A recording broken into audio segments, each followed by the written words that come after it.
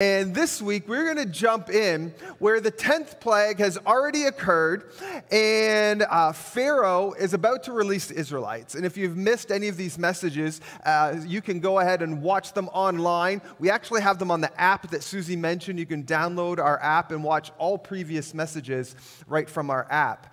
And so I want to jump in Exodus chapter 12, verse 31. It says this: "During the night, Pharaoh summoned Moses and Aaron and said, 'Up, leave my people. You and the Israelites go worship the Lord as you have requested.'"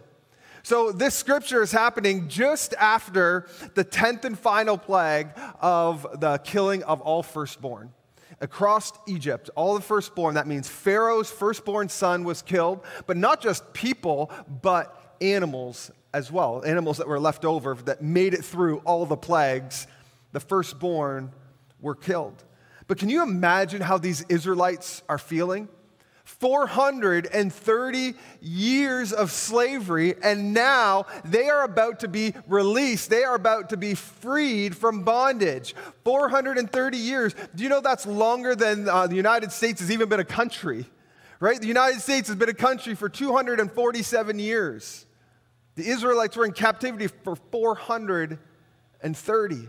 And here they are, right on the brink of freedom. They are about to step into freedom. The Bible talks about when they finally walk out of Egypt and leave the Egyptians and step into freedom, that God was leading them. God leads us today, amen?